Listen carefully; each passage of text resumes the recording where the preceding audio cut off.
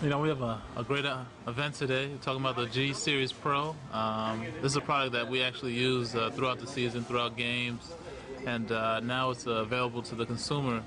It's just great because the things that I guess Gatorade provides in the past has been, hydration, and that was a big key. But now they've brought in this whole nutrition element and vitamin side of it that makes it really great for athletes, because now we can really take advantage of everything that they provide.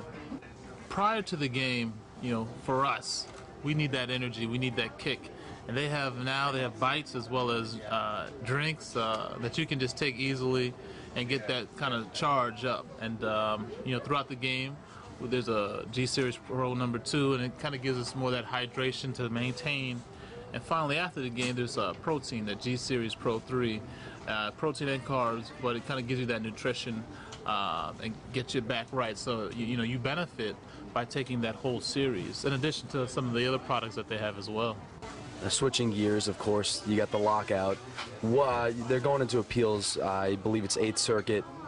What is your opinion on that? It's been an interesting process. It's been a lot of back and forth and ebb and flow, but staying optimistic. Hopefully things will work out to the favor of the players and that everybody can have a win-win situation.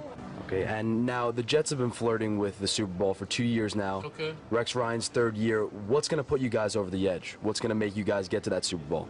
Well, hopefully when we get back, we can begin to really start working on that team and the chemistry and the parts that we'll probably have every year. The team changes slightly, so there's always that period of working with new players and readjusting. But even though we are optimistic about one day achieving that goal, we've got to get in the training camp. We got to have a season for that to even happen. So it's something that we look forward to, but at the same rate, we have a real decision that needs to be made in our present day, and that's getting this done, the CBA.